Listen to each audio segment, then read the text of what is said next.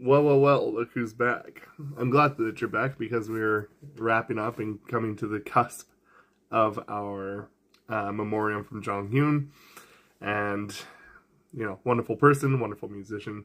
And this is his 5-year angelversary, and I don't think that this is any coincidence that I came across them, and especially Jonghyun in particular, now, and I don't believe in coincidences like that anyway. So, anyway, enough of my blabble, we're going to go right into it. We're doing Winter Wonderland, by the way, and put us in the Christmas music, or in the Christmas spirit. And, honestly, I'm doing the music video because music videos, once in a while, for stuff like this, just hits different for me anyway. Let's do it.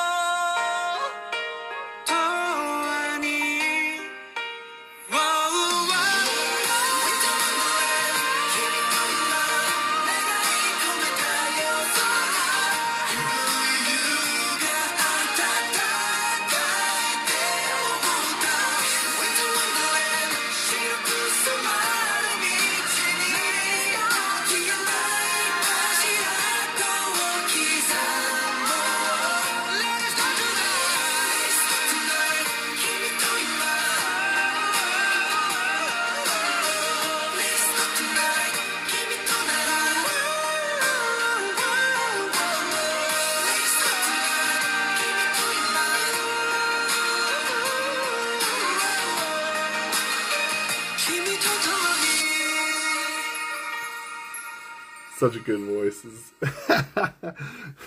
So good. It's such a pretty song.